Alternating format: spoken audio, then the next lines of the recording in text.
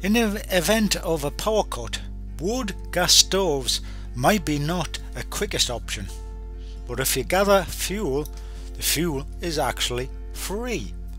With practice, lighting one is actually surprising how quick you can get a boil on.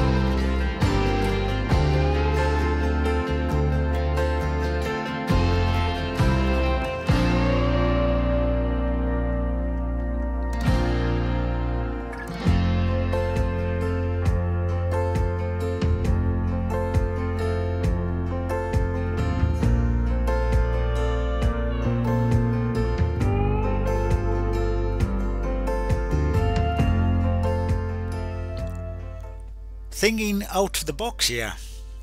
If the boiling container has soft material, i.e. plastic or silicone etc. around the base or further up as the heat rises, and the flames are temperamental, so in future I think I will stick not using my cook set pan and folding silicone kettle.